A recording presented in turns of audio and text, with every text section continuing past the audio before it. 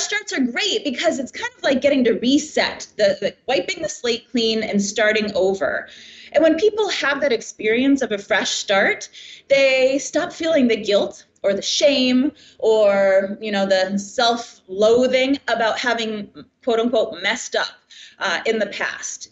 And we allow ourselves to try new strategies or to reset the clock and try again.